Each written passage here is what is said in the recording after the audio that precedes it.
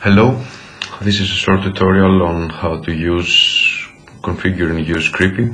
cree.py is a geolocation OSINT tool written in Python that offers geolocation information gathering through social networking platforms.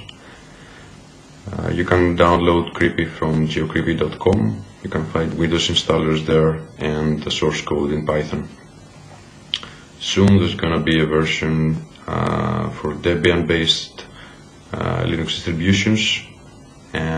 But until that time you can run cree.py from the source code.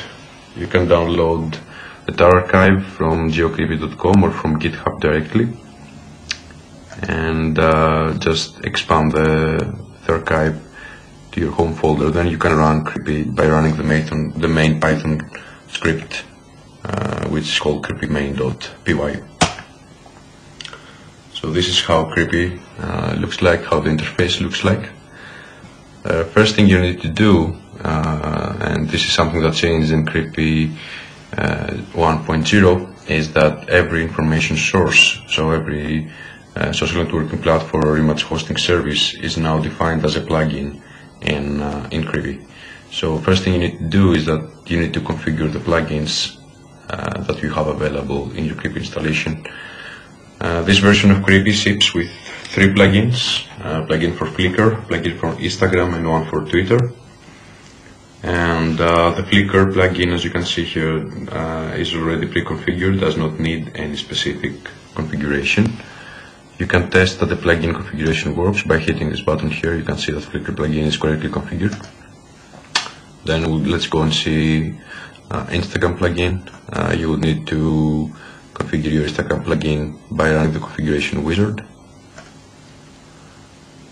So it pops up a window that says, please copy the following link to your browser window. So just copy paste this link, open your browser and paste that link there. It will prompt you to log in with Instagram, so let's just do that.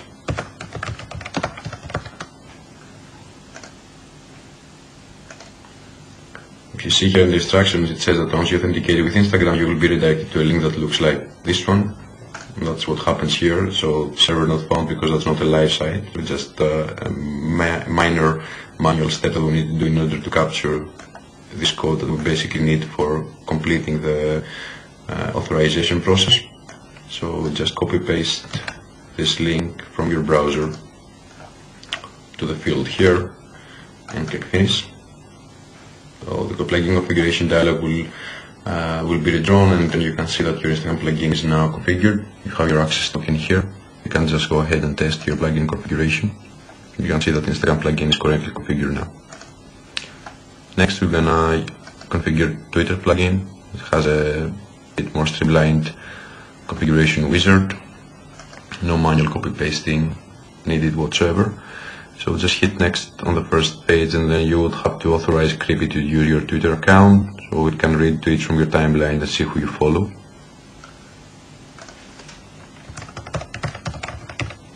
So just go ahead and enter your credentials, click on authorize app. You'll be provided with a pin from Twitter. Just copy paste that to the field below, click on finish. And now you can see that the Twitter plugin is configured. You can test that by clicking test plugin configuration. You will get a message saying the Twitter plugin is correctly configured. Click OK to save your settings. Now you're basically ready to use cree.py. So now that you have cree.py configured and the plugins enabled, you can start by creating a new project and specifying the targets that you want to geolocate using cree.py. You can start a new project by clicking the button here. It's called person-based project, where you can add the project name, keywords, and a description for your project. The only necessary field is a project name.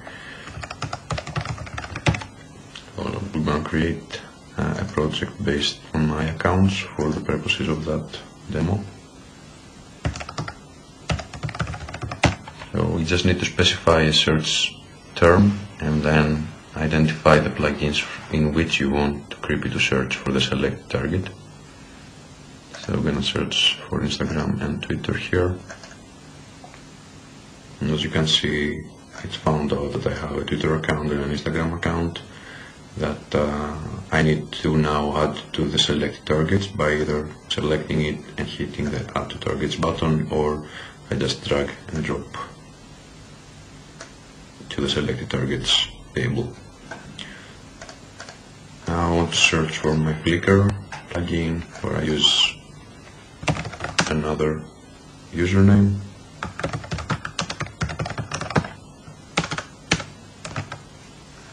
I hit search again. You can see it found that I have a Flickr account, and we can add that to the selected ones. So now that we have all the selected targets that we need, we can hit next, and we get to see our plugin configure search options. So Twitter has, you can select the options to include the tweets of the user account in the search or not. Usually you don't need to do that, because even if those tweets contain geolocation information, then it would probably not be created by the user itself, but by the person that your target account retweets. Flickr plugin does not offer any search options, and the same thing for the Instagram plugin. Just hit on next and finish. You can see your project here. Now that the project is just created, that you need to run the analysis on it. So just select it here and click the button that says Analyze Current Project, or just right click on it and select the Analyze Current Project from the menu there. Just hit the button there. You can see that the project is being analyzed. And this can take from a few seconds up to a few minutes, depending on how much information the user has on the specific enabled plugins and how many plugins were part of the target project. So depending on how many tweets the user has in his Twitter account, or how many uploaded pictures on Flickr or on his Instagram account, that might take a while. It usually takes a few minutes to retrieve all the information. So you can see that project analysis is complete, and that's the results that you get from my account. And let's just zoom out to see a better view of it.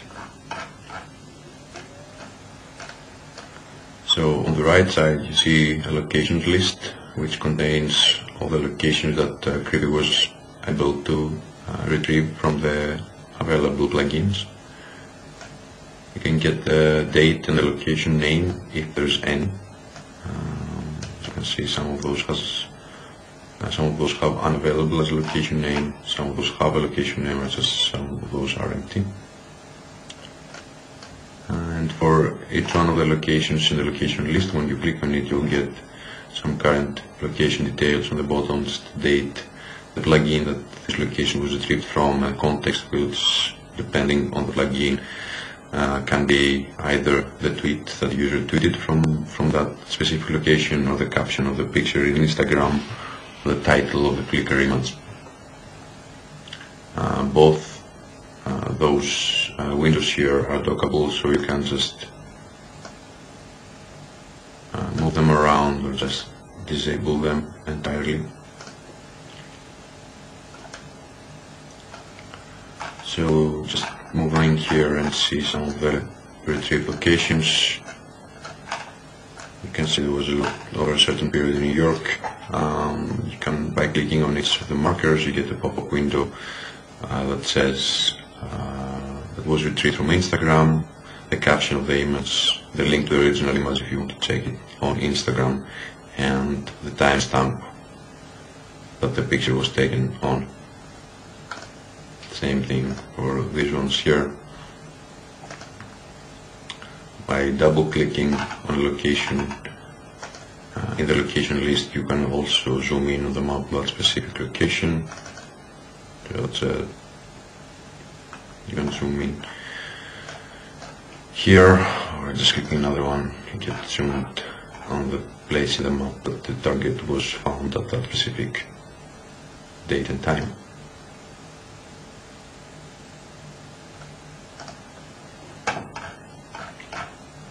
So now that you have your project analyze, there's a number of filters that you can apply on the retrieved locations, and you can find the filters here that filter buttons. So you can filter the retrieved locations from a project based on a date range. You can filter them based on their distance from a given point on a map. And you can also have a view of a heat map instead of markers on the map. That's generally useful when you have a target with many retrieved locations. So you can see, you're gonna get a quick view of where the user normally hangs out or is found. Let's hit that again, and you can filter locations by date. You set the start date and the end date. So let's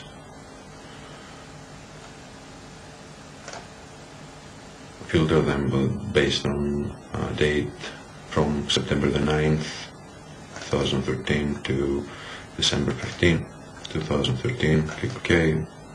You get the location list gets refreshed, and you only get those locations that were found in the specified date range. You can use the button here to remove all filters and reload the original list of locations. You can also filter based on map, so I'll just filter all the New York locations that were retrieved. You can just go here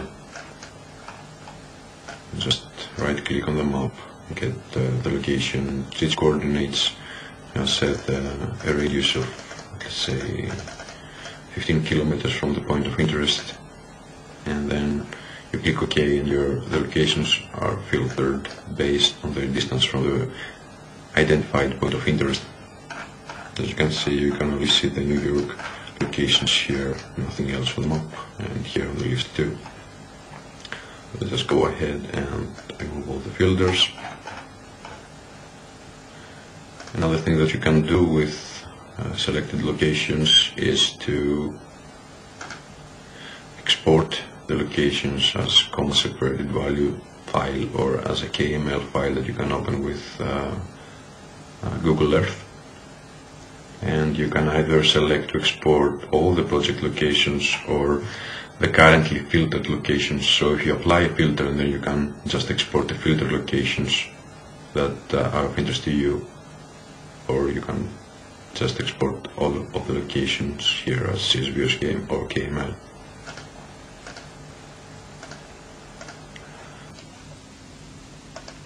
So another thing to remember is that you can use the map part of cree.py's interface as you would normally use your Google Maps on the browser.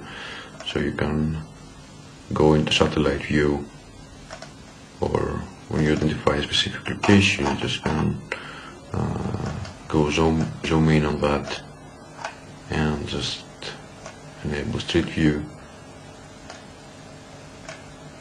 so that you can go in, see exactly where your target was at a specific time, and do all kinds of reconnaissance or information gathering for a specific location. And when finished, you can just click the button here that says exit street view. You go back to the map with the results. A way of keeping cree.py updated.